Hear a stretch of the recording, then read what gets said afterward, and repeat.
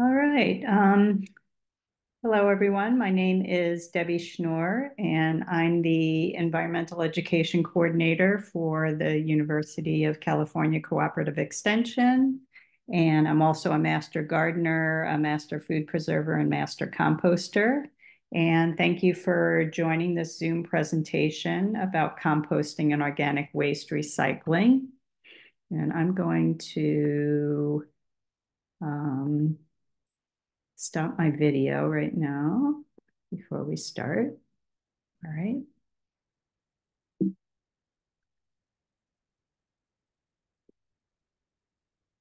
Okay, so first we'll do a little bit of housekeeping. This presentation is being recorded and we'll put it up on our YouTube channel shortly. And please feel free to ask questions as we go in the chat. And I'll answer the questions at the end of each section. And then please turn off your cameras to save bandwidth and keep your mic on mute when it's not in use.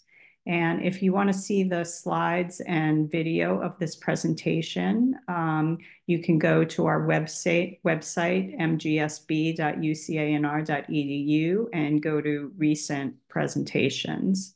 And we'll be putting some links in the chat. Sharon's going to help me here by being my co-pilot. And if you want to save them, you can do that by clicking on the three dots in the chat box and then clicking on Save Chat, or you could also cut and paste from the chat box.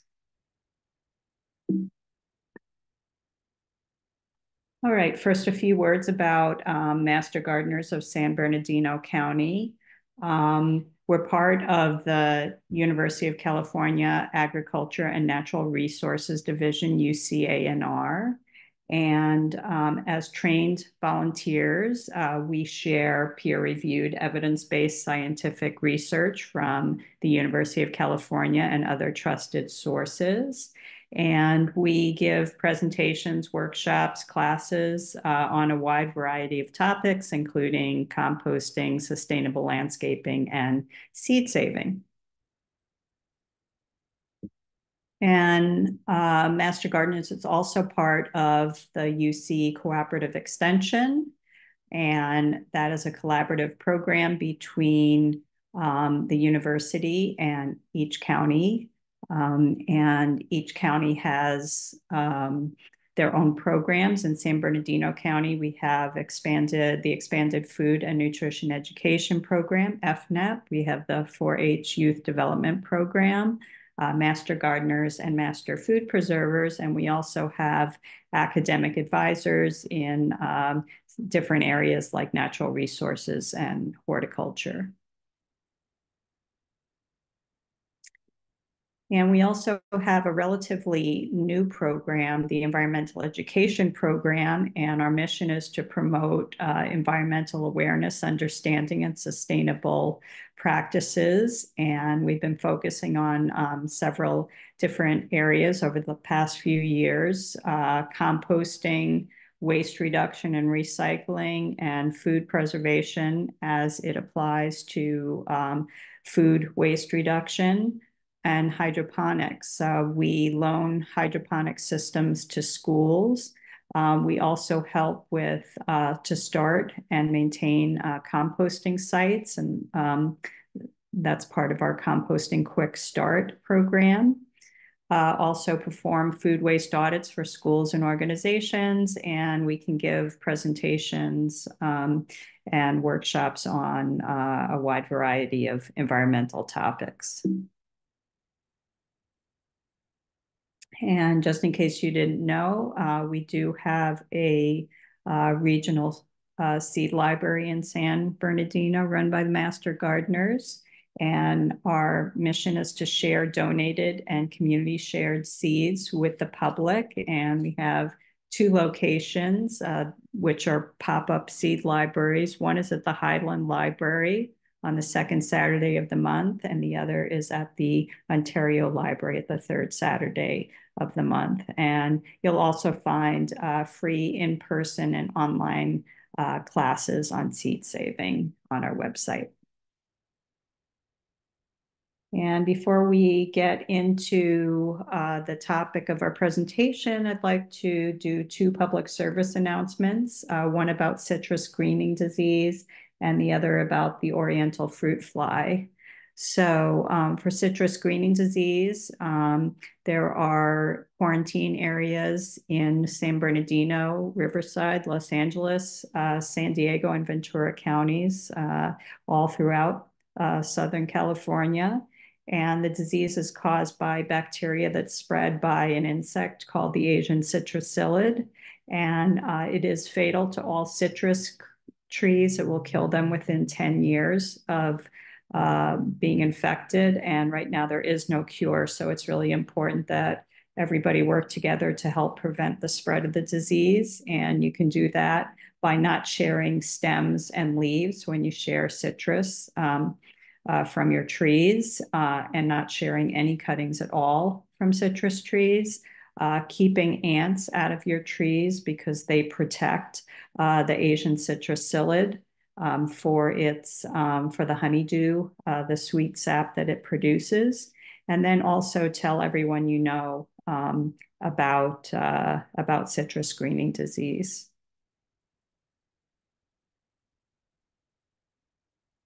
And then the oriental fruit fly. This is a pest that's recently come to our area. There's quarantine in San Bernardino and Riverside counties, including Redlands, Yucaipa, Highland, San Bernardino, and Riverside. And we're going to talk about this later with regard to how it affects composting. And it attacks many crops in California, including fruits, nuts, vegetables, and berries. And it has a very short life cycle, and that can cause it to spread very quickly. And if you're living in a quarantine area, and you should hear from the CDFA or your city, if you are, you should not move homegrown fruits and vegetables from your property. And if you do want to dispose of this produce, you should double bag it in plastic bags and put it in your black landfill trash bin, not the green bin. And we'll get into that a little bit later.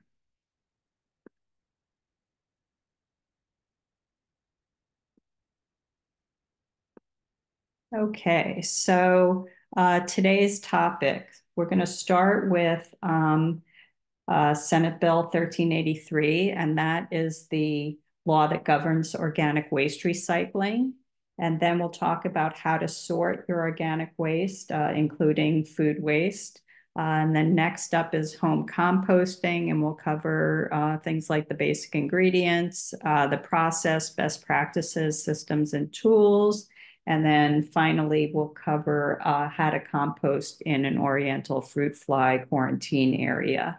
And as I mentioned, I'll be stopping at the end of each topic for Q&A.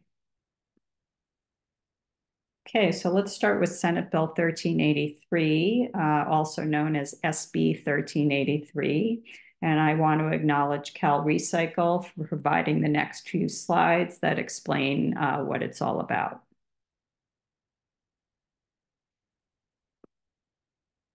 So Senate Bill 1383 was passed to address organic waste, which is the largest waste stream in California. And if you look at the pie chart, on the right side is the organic waste in yellow. And you can see that's 52% of the waste stream. That's a little more than half. And that includes green waste, wood waste, food waste, and paper. And you can see that food waste is 13% of our organic waste. And that means more than 6 million tons of food waste is thrown in the landfill every year. And at the same time, about 20% of Californians don't have enough affordable, healthy food. So SB 1383 addresses this problem by requiring the state to recover a portion of disposed edible food to feed people in need. Oops.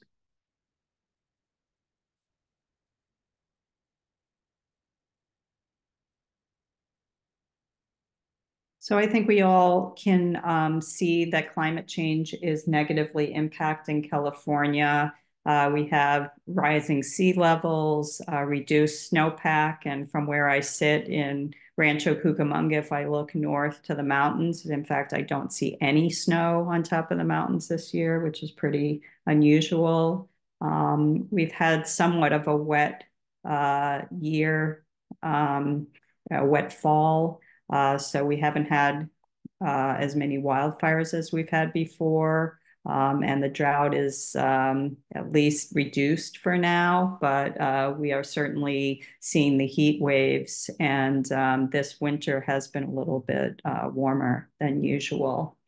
But when we throw organic waste in the landfill, that emits methane gas, which is a very powerful pollutant that's more potent than carbon dioxide in causing climate change. So SB 1383 aims to keep that organic waste out of the landfill and reduce methane.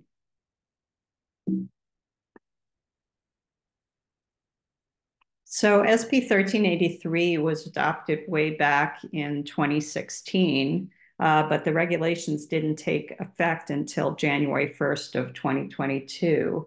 And this year, 2024, they are being enforced at the local level.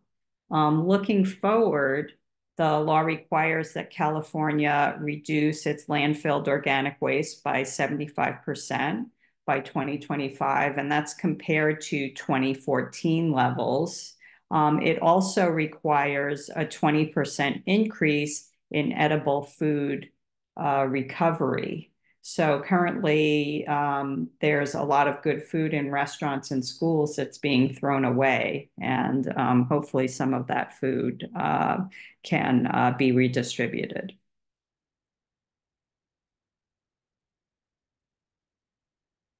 Now, according to SB 1383, cities and other areas are required to provide organic waste collection services to all residents and businesses. And they can choose the type of collection service that works best for their area.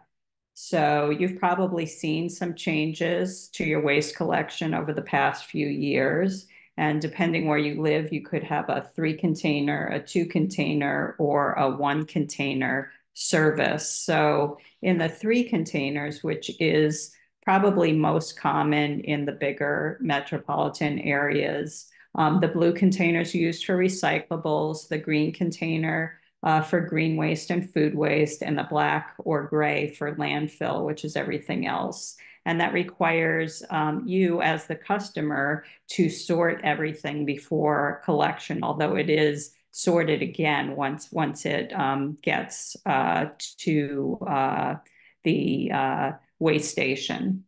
In the 2 and 1 container service, the mixed waste is the waste is mixed and it's sorted after collection, or at least part of it. So for these 2 types of services, you're either paying at the front end, as in the 3-container service, to have the system to be able to collect all these different kinds of waste, or you're paying at the back end of sorting it after it's been collected. So before we move on, are there any questions about SB 1383?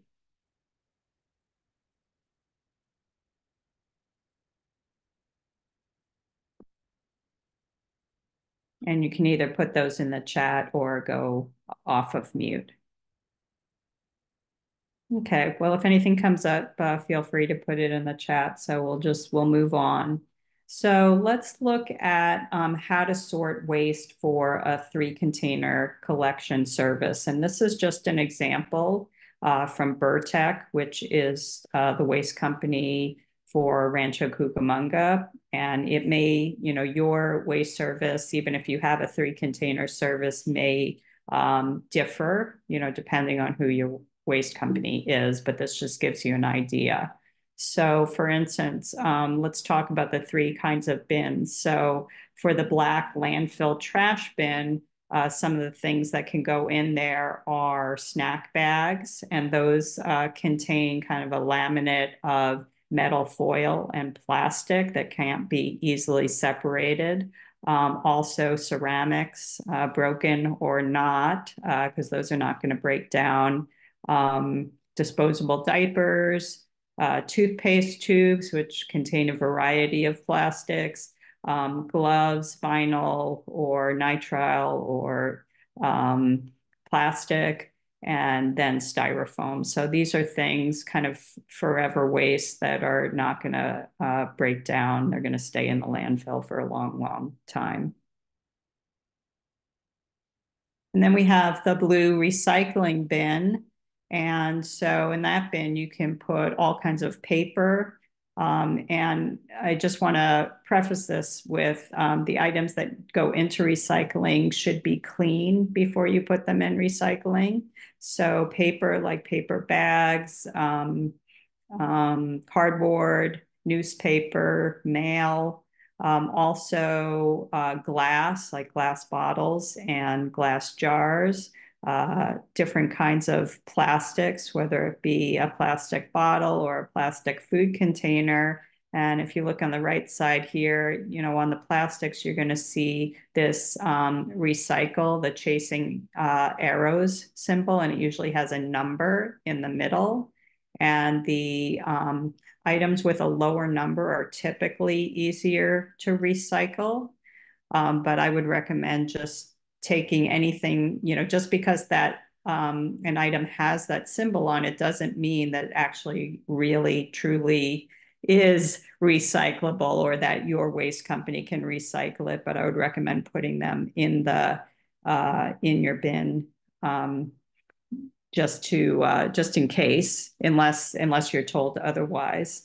And then also we've got cans, aluminum cans and steel cans. And then I'd say some of the waste companies will also take like milk cartons. And that is, you know, it's paper, but at the same time, it's got a little bit of plastic or wax on it, but that should be recyclable. And then the green organic bin, pretty much any kind of food can go in there. So meat, egg shells, fruit, also garden waste like leaves, coffee grounds, wood. If you have any paper boxes that have food residue on them, then those may, again, depending on your waste company, may compost rather than recycling bin, and other yard waste like flowers. So for Burtech, we have been instructed to put food waste inside our green bin in a separate bag. And, you know, that may differ depending on your area, but I would say that that's becoming more standard practice. So if you're collecting food waste for your green bin, first you want to separate it from your trash and recycling. And it's pretty much any kind of food waste you can imagine, fruits, vegetables, edible parts or not, meats, poultry, seafood, bones, bread and grains, dairy, eggshells, coffee grounds, leftovers, and then any kind of food soiled paper like paper towels, napkins, coffee filters, and tea bags. And then you're going to take that food waste and put it in a plastic bag in a container, or not. You can just leave the plastic bag as it is. And then you can store that in the kitchen, on the countertop, or in your refrigerator or freezer, or under the sink. I tend to put things in the summer. I tend to put them in the freezer so they don't start to decompose and smell too bad. And then in the winter, I might put them in my bin on my balcony. Um, Then you want to make sure that the container and or the bag are sealed, are closed, so that you don't get any pest issues. And then the plastic bags that you use, they don't need to be compostable or biodegradable. Just pretty much reuse any kind of food or shopping bags you already have. And with regard to these compostable and biodegradable bags, yes, they are. They do break down faster than traditional plastic bags. However, it's really not fast enough for either home composting or industrial type composting. So those usually will end up in the landfill, but they will degrade some once they get there. And then the last step is to throw the plastic bag in the green organics bin, making sure that the bag is tied closed. Are there any questions on separating waste? I don't see anything in the chat. Nothing in the chat. Okay. Sharon, just a question. What is your system in Highland? We have the 3 trash cans, and then we, to the city of Highland, were given a little food waste bin that we can use.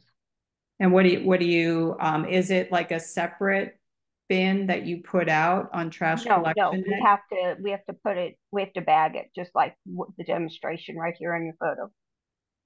Okay. Okay. What about Apple Valley?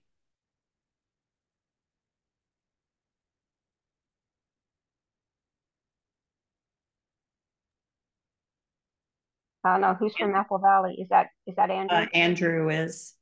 Yeah, Andrew, what do you do in Apple Valley? We don't have composting bins. I home compost. Okay, great. Where do you compost? On the side of my house, I guess, what is it? Looking at the east side of the house where it's less windy. Mm. 15-20 from the house. That's where I do it. I have three large bins back. Oh, great. Great. So you'll probably have some information to add to this presentation. I thought it was like a home composting webinar myself. Yeah, we're getting there. We're getting there. Okay. All right. I'm very much a novice. I moved out here maybe 5 or 6 months ago from Irvine, Orange County. Oh, okay. Yeah, so it's more land, but different conditions, different growing out here. But excited, trying to learn. Great. Good for you. All right. Thank you for sharing that. All right, so let's move into home composting. So I can tailor this presentation to your needs. I'm going to ask this question. How much composting experience do you have? And you can share it in the chat, or I guess, Andrew, you said you're a novice. How long have you been composting for? Correct. This is my first full year, maybe about 4 months. Okay, great. And Sharon and Bob, how are you doing composting? Oh yeah, we've always done composting. We do vermiposting, and we've actually given worms to Highlands Given Garden and several different people.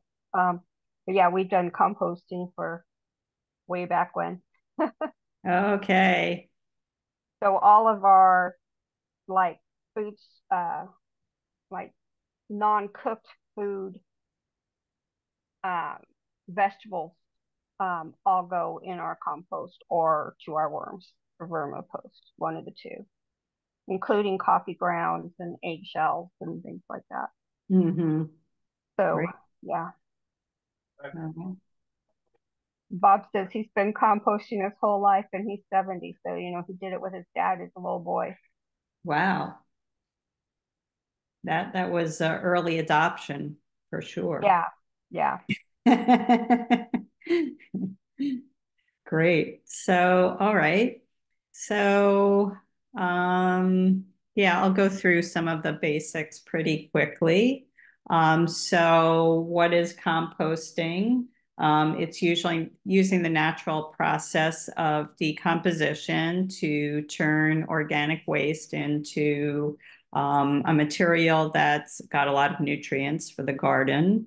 And it's called compost. And so, again, organic waste comes from living things and mostly plant material. So it can be grass clippings, food scraps, or leaves. And we'll go more into that in the next few slides. So, why is composting important? So, I'd like to hear from you. Any thoughts here?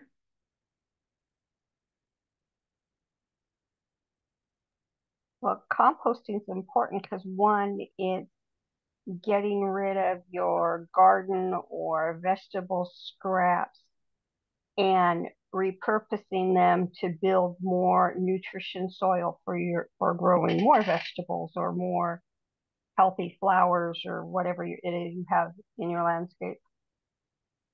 Right. It's like the cycle of life. Yep. And you need organic matter in your soil in order to have healthy soil. Right. So I'll put the top reasons to compost here.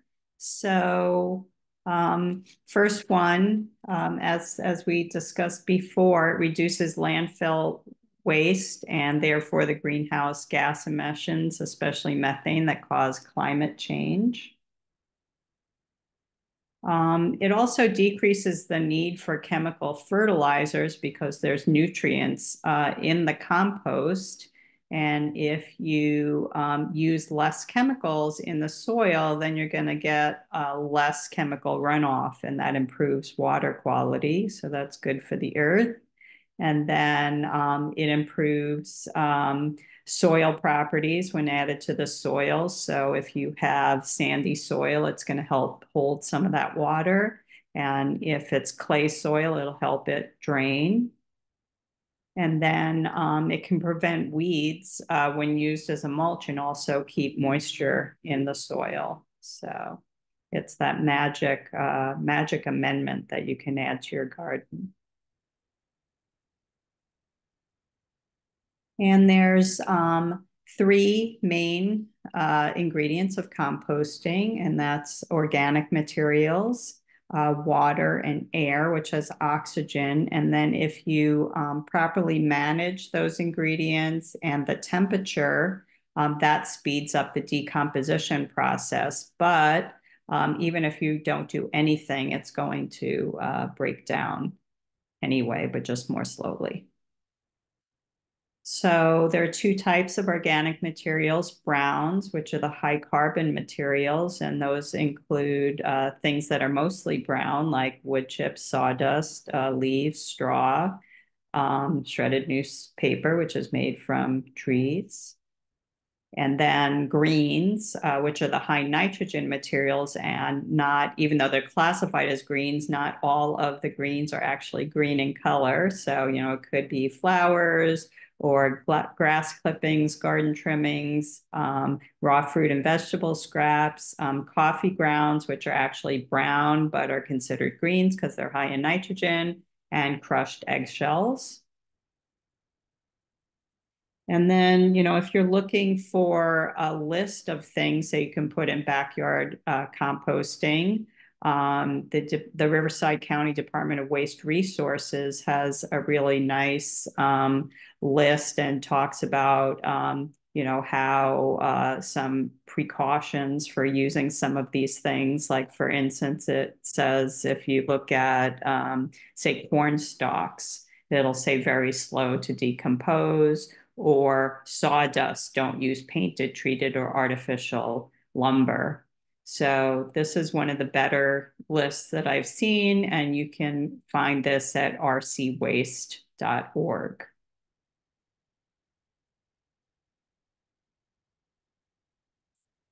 And then in addition to having all the right materials, the organic material doesn't decompose on its own. It needs help from microorganisms, also called microbes, which you can't see, and macroorganisms the bigger creepy crawlies that you can see. And so the microorganisms are mainly bacteria and fungi, and they are going to break down those organic materials and are mainly responsible for heating up the compost pile.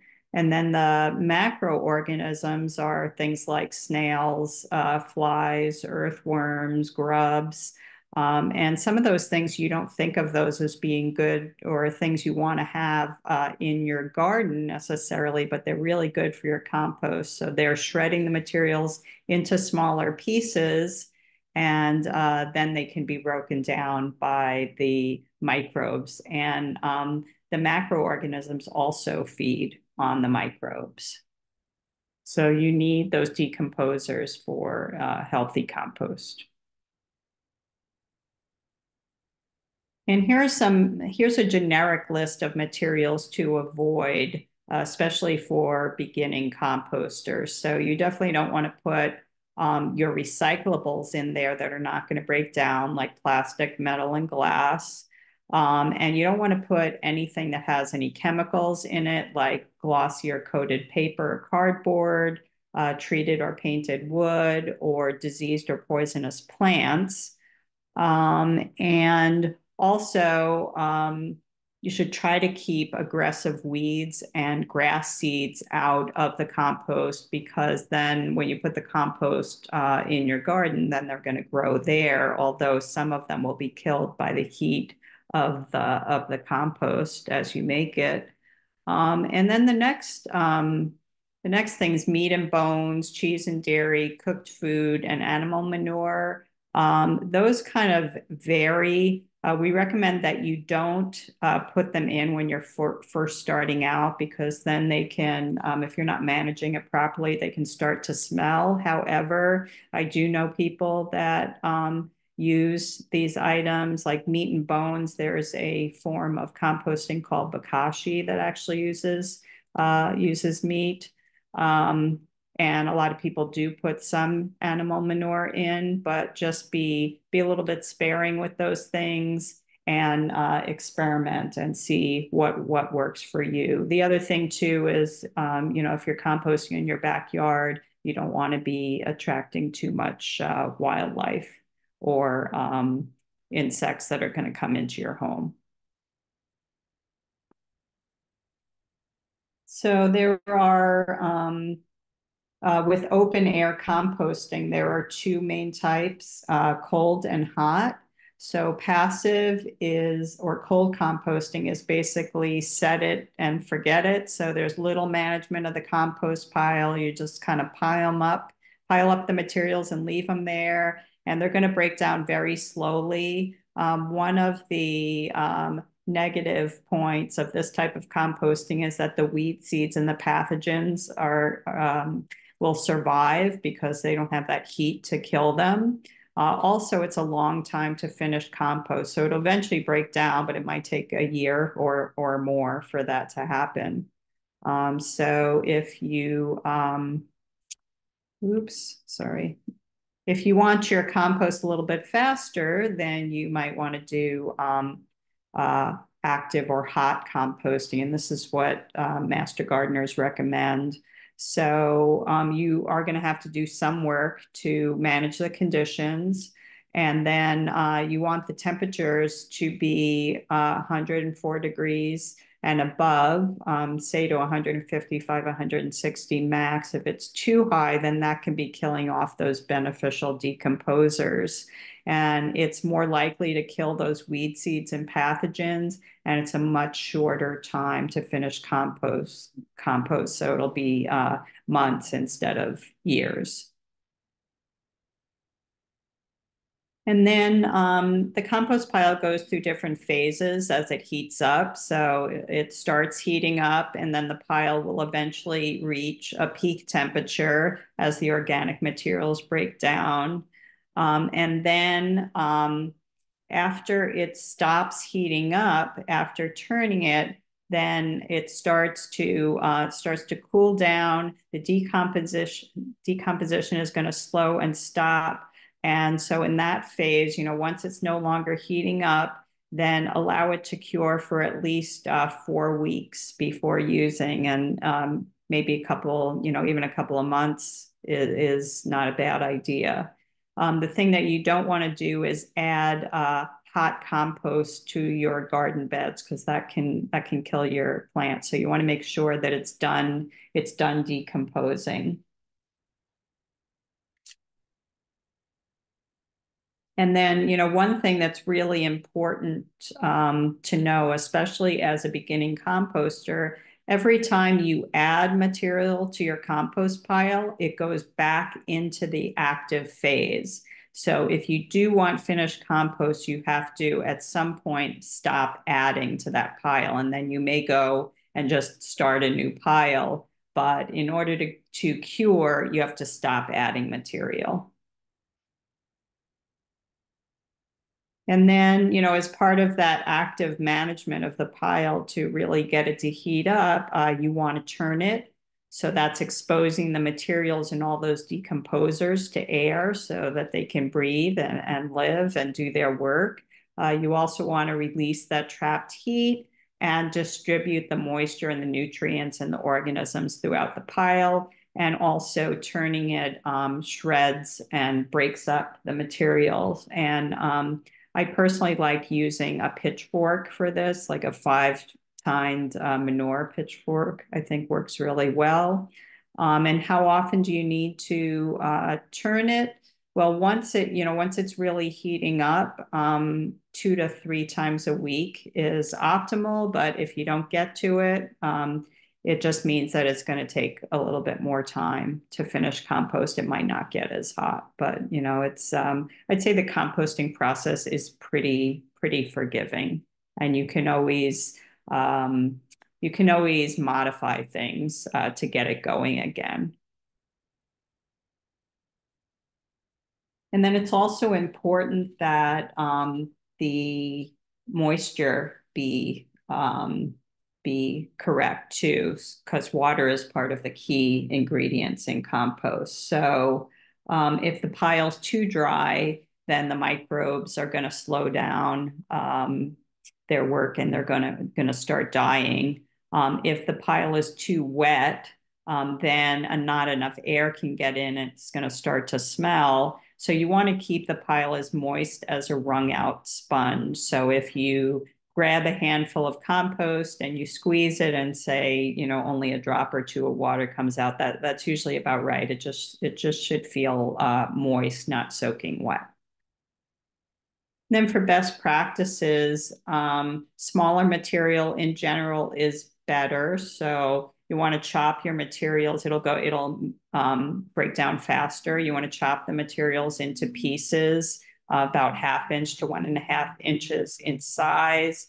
You can also shred or grind woody material in leaves, but you have to be careful that it's not too fine, because then the air won't be able to get into the pile. And for the size of the pile, you really need a minimum amount of mass for it to really heat up. So it's recommended that be the pile be about 3 feet tall by 3 feet wide by 3 feet deep for hot composting. If it's smaller, if you don't have room for that, that's fine, but it might not get as hot.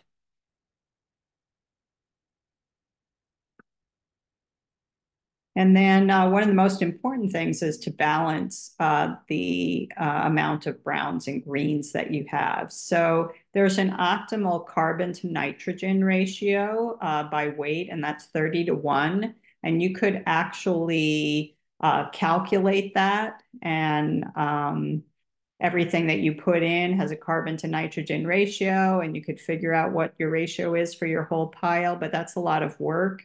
Another way to do it is to estimate with equal volumes of browns and greens. Start with that. And then if the pile starts to smell, that means you probably need more browns. If the pile is not heating up, that probably means you need more greens. And then you want to use coarse browns like wood chips or mulch as the base or cover layer. One reason is you want to completely bury your food in there and put the food in the middle so that the wildlife doesn't get at it. And also you want that base of coarse brown so you get some drainage from your compost pile. And then when is it ready? Pretty much when it looks like really dark brown soil. So it's going to be dark brown, it's going to be crumbly, it's going to be loose, it should smell earthy, it should smell good.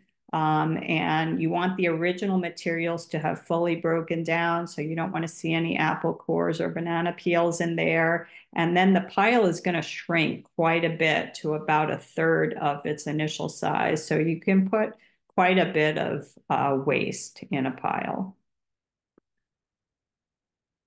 And then there are two easy ways to tell whether compost is ready. One is the bag test. So you take a bit of moist compost and you put it in a Ziploc bag and keep it there for a couple of days. And then if it doesn't smell bad when you open the bag, it's probably ready. And then also you can do a germination test where you're going to plant seeds in the compost and you're going to water it and see what comes up. And you could compare that with commercial soil mix. So you should be able to grow things in your compost.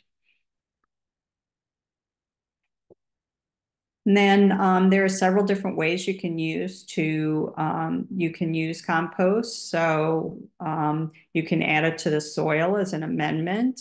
And the great thing about that is it's going to improve your soil health. It's going to add a lot of nutrients. It's going to help your water holding capacity, whether you have sandy soil or clay soil. So for that, you're just going to mix in a 2-inch layer of compost in the top 4 to 6 inches of garden soil. You can also use compost as a mulch, and that's going to keep the soil moist and prevent weeds. And you're just going to spread a 1 to 4-inch layer of compost around your plants and trees, but you want to keep that at least a foot away from tree trunks and away from stems because it can cause rot. And then also you can add compost to potting soil for either indoor or outdoor plants.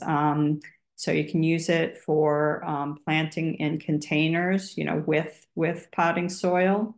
And then if the pieces are too big in your compost, you might want to run them through a screen to remove those pieces. And then for composting systems, there's almost as many systems out there as there are composters. There's something for everybody, and it really depends on what your preference is and what your situation is.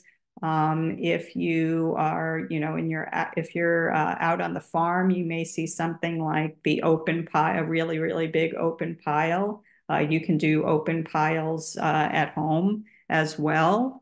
But again, make sure that, they're either covered with browns, or you could even put a tarp on top to protect them. And then there are different kinds of bins. So you can have like a closed plastic bin, which is more of an anaerobic type of composting. You can have open plastic or wire bins.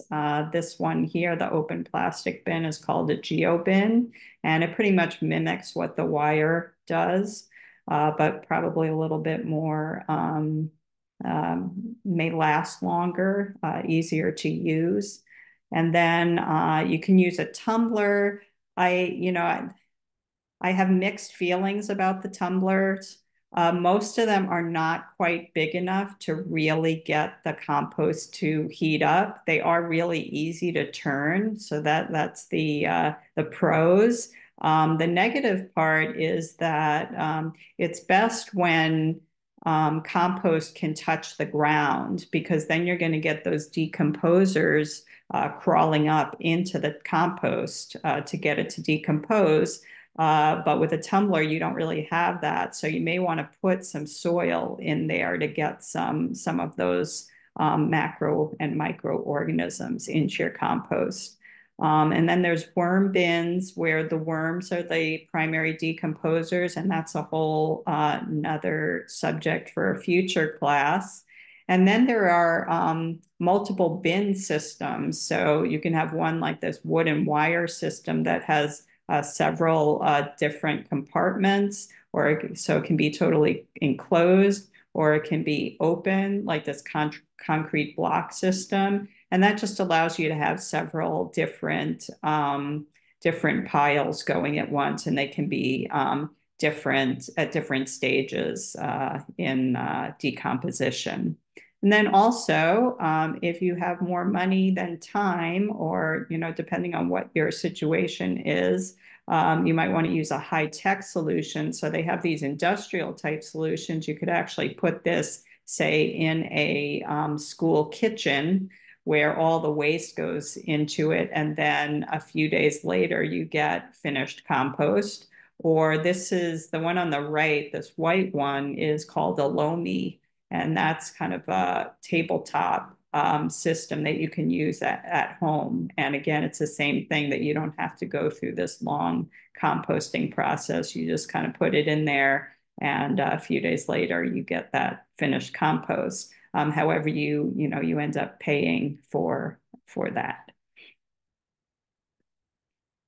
And then composting tools. Composting is a really simple process. You don't have to have anything fancy, pretty much just something to turn your compost with and a source of water. But, when you're first starting out, you may want to invest in a compost thermometer, and it's got a really long stem on it. You can get these on Amazon. They used to cost about $25. I don't know what they are now, maybe 30. And it's just nice to be able to see, how your compost is heating up, but it's not necessarily necessary. You can put your hand in the compost very carefully in case it's really, really hot, or you can see the steam rising from it. Also, if you are a numbers person, you might want to get a scale so that you can weigh everything that you're putting in your compost pile to know how much organic waste you're keeping out of the landfill. You might want to have a notebook or a binder where you're keeping all the stats on your compost piles. You definitely want to have a source of water, so a garden hose and a nozzle.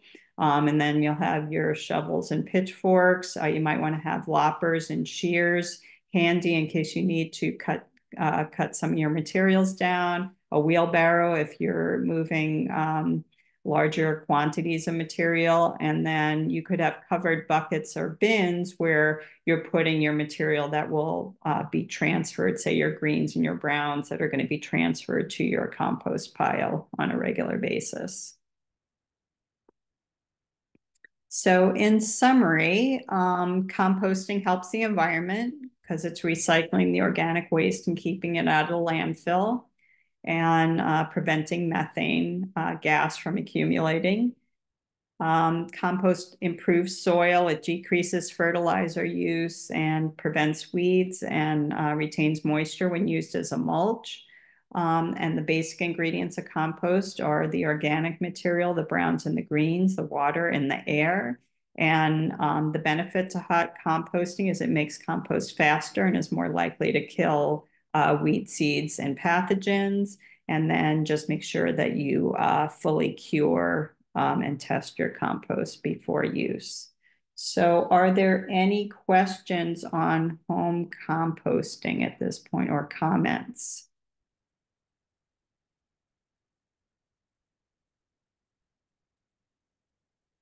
Now, I know sow bugs can kind of help with compost because I know that they eat some of the organic matter, but at the same time that their waste that they leave behind really helps to enrich it.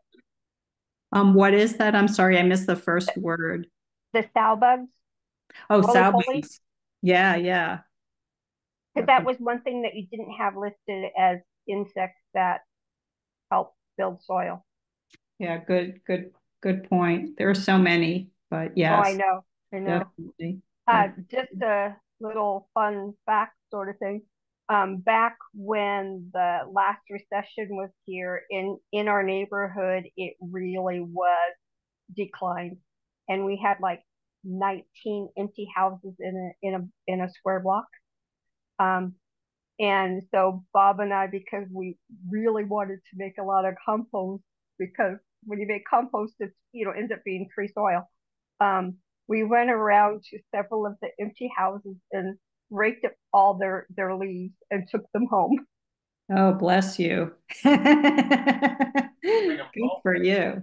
That's what I and Bob, when he worked for the school district, used to bring home bags and bags of leaves from the grounds workers, raking up and having all the compost, all the leaves they're just going to get rid of.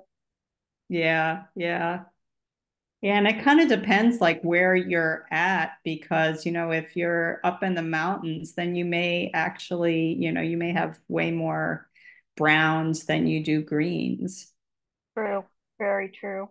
So sometimes, you have to like stockpile, especially Yeah, in the summer, stockpile the browns yeah, from the winter. yeah. Yeah, we have to be inventive here. My wife and I catch the leaves from my neighbor's cottonwood tree in the wind. Good for you. Yeah. Yeah. I know people in the mountains have a hard time getting the materials that they need. In the desert as well. I imagine you probably have a hard time you might have a hard time getting greens sometimes. Um, Lots of trees, but you're right, leaves and grass are tough to get. Now, if you have any like coffee shops or like juice bars, you can go in and ask if they give away their left, their, what do you call it, their waste. And Yes, we absolutely. used to do that. We used to go out to a juice bar and get theirs, and that went directly to our worms because it was already mostly broken down, and they could, worms could digest it really quick. Yeah, I know that Starbucks is pretty good about giving away coffee grounds. Yeah, and you just go in, and they'll even have where they'll say this day it's this person, this day it's that person or whatever. But yeah, it really helps if you're struggling to have enough material. Yeah, I think the juice bars are definitely a plus for getting those greens. Yeah, The because they only end up having thing them. like with Starbucks, they'll actually like save them for you. Like if you say, okay, I'm going to give you this big tote at the beginning of the week, this big container, and I'm going to come back, in a few days, they'll have it filled for you. But I Yeah. tried that with a juice bar and they ended up getting a lot of gnats inside the store and they had to stop. It's like, we can't save it. We cannot save it inside the store. And then they tried saving it outside the store and someone stole the container. Uh, well, for us, when we used to go to the juice bar, we would just be, we're going to be here on Wednesday, and they just save it for Wednesday. So Yeah. it'd be just that day, so you wouldn't have the gnat issue or fruit fly issue happening. Yeah, they can also, like, if it happens to be the time that they're cleaning out their machines, they might say, oh, yeah, come back at 2, because we Right. clean out like twice a day or every hour or whatever it happens to be. Yeah. So, and I think too, like a lot of restaurants now, now that they have to pay to have their organic waste taken away, sometimes they can be pretty generous. So, like if you can find a vegetarian restaurant. Yeah. All right. Okay, now I realize it's 5 o'clock, so I'm gonna try to get through this quick. This is the new information that I've added to the presentation. And I think Sharon, this is definitely going to be relevant for you if you have not heard this already. But Oh, I'm really up on this. okay. Yeah, I did talk to the CDFA specifically about this. So anyway, okay, so let's talk about how to compost safely in a quarantine area. And this is all the information that I could glean from actually talking to a specialist at the CDFA. And there isn't much, to be honest, there isn't that much information about this topic out there that's written down. So let's talk about the background. So the quarantine area in Southern California now covers San Bernardino and Riverside counties, and just specific areas of those counties. So again, Redlands, Yucaipa, Highland, San Bernardino, Riverside, and more. And I'll show the map in the next slide. And then this is a pest that attacks over 230 crops in California. So it could be anything from apples, avocados, all kinds of fruits and vegetables, citrus, even tomatoes, and also nuts like walnut. And it has a really short life cycle, so it spreads very quickly, and also has caused a lot of economic losses to the commercial growers because of damaged fruit. They have to increase their pesticide use, which is not good for the earth either. And also there's export restrictions. You can't move the fruit and vegetables out of the area. So it's already widespread throughout Southern Asia and Hawaii, and it was first found in California in 1960, and it's been reintroduced every year since 1966. However, it is not considered, the oriental fruit fly is not considered to be permanently established here because of all the efforts that have been made to eradicate it. So just keep in mind, we are currently in the midst of the worst exotic fruit fly infestation in California history. So this is something we really need to be very serious about. So this is the quarantine map, and the CDFA updates this map frequently. The last update was at the end, near the end of December.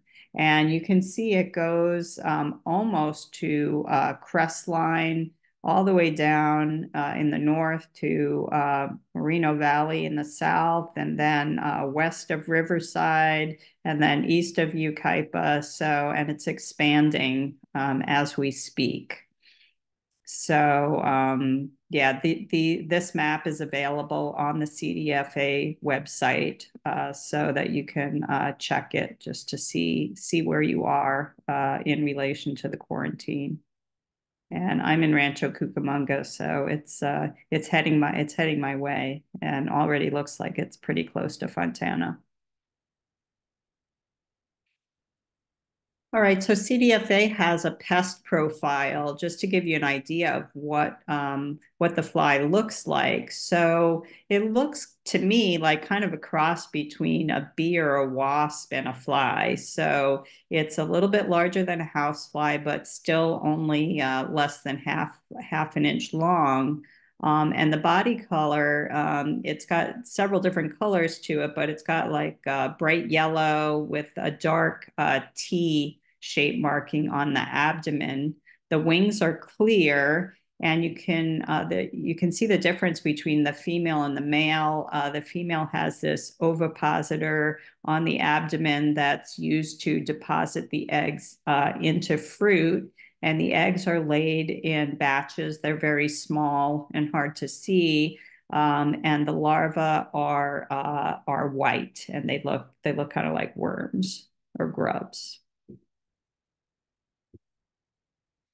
So this shows the oriental fruit fly life cycle, and shows the reason why the fruit fly can infest new areas so quickly. So if we start in the upper right with the eggs, so the females are going to lay those eggs under the skin of the host fruit. And then within only a day or two, the larvae hatch, and then they're going to feed on the pulp of the fruit. And then they're going to, in order to turn into adults, they actually they emerge from the fruit, and then they drop from the fruit and burrow into the soil to pupate, and that's when they become adults. So from larva to pupating the soil is about 7 to 12 days, and then to become adults, 10 to 12 days, and then only 8 to 12 days till they're ready to lay eggs again. So if you add all that up, it's only a little bit more than a month. You can go through the whole life cycle. And the interesting thing is that the adults only live about 3 months, but they can fly pretty far. They can fly up to 30 miles to feed and lay eggs. And that's how it spreads, and how quickly you can get several life cycles of the fly if you're not careful. And so the standard treatment for oriental fruit fly is the male attractant technique called MAT. And when the fruit fly is found, then small bait stations are applied to utility poles and street trees in a 1.5-mile radius from that site. And those bait stations contain a male attractant mixed with pesticides. And so the males die and the females are unable to mate, and that pretty much kills the population. The great thing about these bait stations is that they don't do harm to other insects like bees and butterflies. However, there might be additional spray pesticide treatment that's needed to stop the spread. So if you see trucks putting these bait stations around your area, you will understand what that's all about. So on their website, the CDFA gives some guidance for people who are growing fruits and vegetables in their property. And so the recommendation is to not move any homegrown fruits and vegetables from your property if you're in the quarantine area. You can eat or process the food on your property. So by process, that that can mean making juice, freezing it, cooking it, or even putting it down the garbage disposal. And then if you do want to dispose of any homegrown produce, double bag it in plastic and then put it in the black trash bin for the landfill for collection. Don't put it in the green bin, because then it will be taken off the property and turned into compost. And we don't want that to happen, because that could spread the fly. So if you do have questions or suspect you have an infestation, you can call the CDFA pest hotline. And I did call them to get more information about composting. And a specialist did call me back within a couple of days. This was over the Christmas holidays. So, and they can, like, if they will send somebody to your home if you think you have an infestation, or they can answer any questions. So I would recommend giving them a call. And so I think the guidance for gardeners and people who grow produce on their property is pretty straightforward. When it comes to composting, it's a little more subtle, and it's really about trying to reduce risk. So you want to try to compost as safely as possible. And I have not heard anything that said, at least from the CDFA, the person I talked to, about not composting at all. But they're saying follow safe composting practices. And that means using the hot composting method, because when you're maintaining that pile, turning it, watering it, it's heating up, and that's going to kill the fly larva. Also, as you normally would, bury your produce deep within the pile, and that's going to prevent flies from feeding on that produce, or depositing eggs into the produce. And then you want to cover the pile completely with browns, just as you normally would. So wood chips or mulch. And then if you want extra protection, cover the pile with a tarp, or you could use a closed system that's completely enclosed, like that plastic bin that I showed in the previous slide. And then, if you're in the quarantine area, just keep a lookout for those flies in your pile or on your property. If you want to be really safe and cut down on the risk as much as possible, then you should avoid adding produce that's on the host list. So there is a host list on the website, and we'll provide that link, because green material alone, or fruits and vegetables that are not on that list, are not going to attract the fly. And then one thing to be aware of, if you do find flies, on your property, composting is a higher risk, because you know that the flies are there. So that is, it's really just kind of trying to minimize the risk as much as possible. And then as for resources, Sharon's going to put these links in the chat. There's the Oriental fruit fly fact sheet, the pest profile, the regulation and quarantine boundaries, the plant host list, and then the information for residents is pretty much the information that was on the slide about gardening in a quarantine area. So all those are on the CDFA website, cdfa.ca.gov.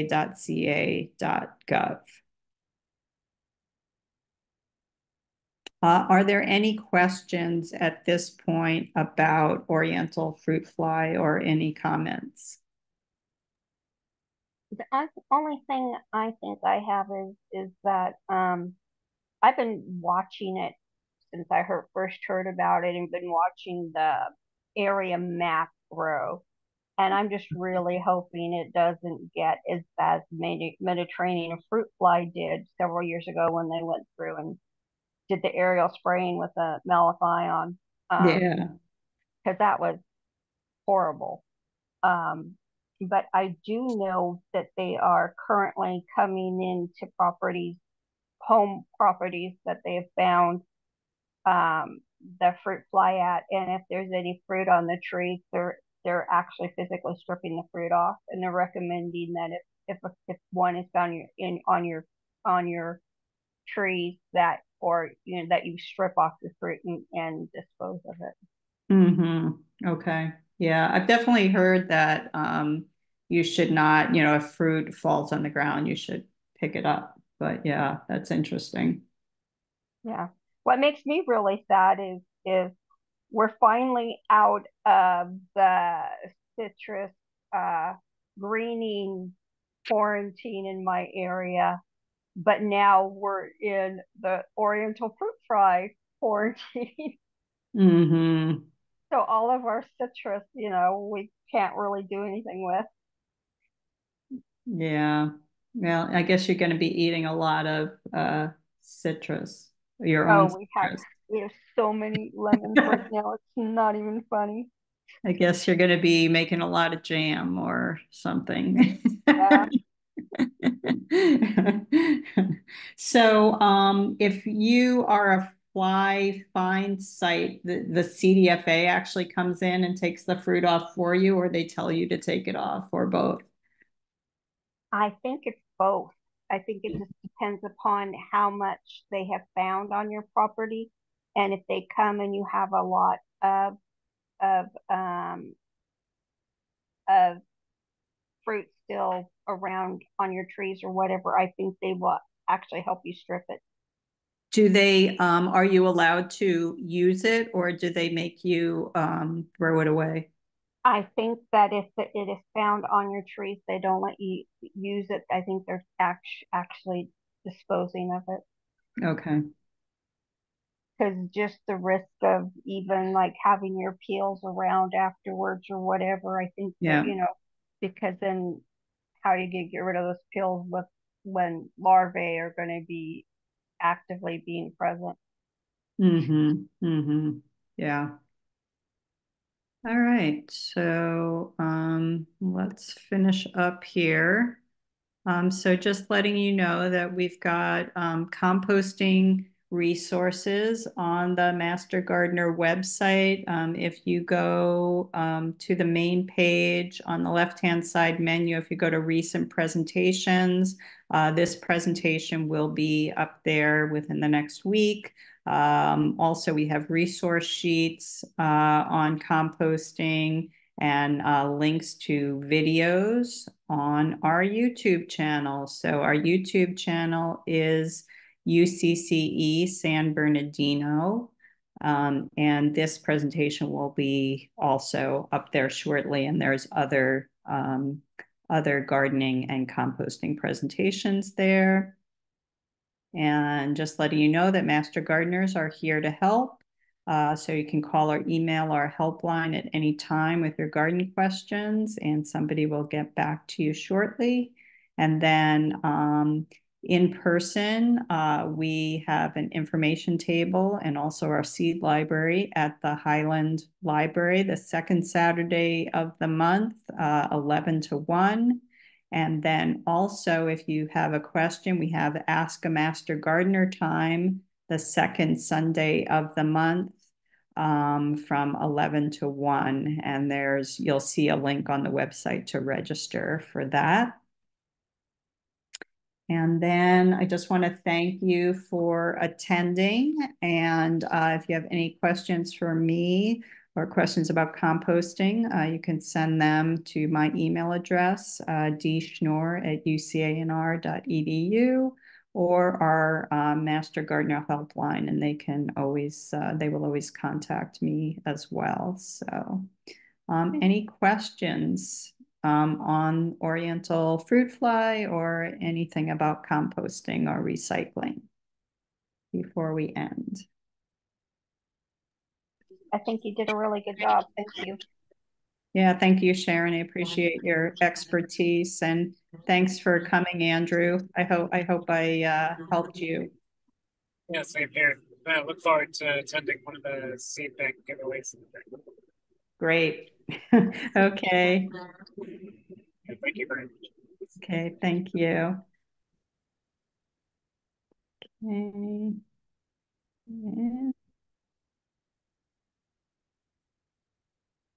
we'll stop recording.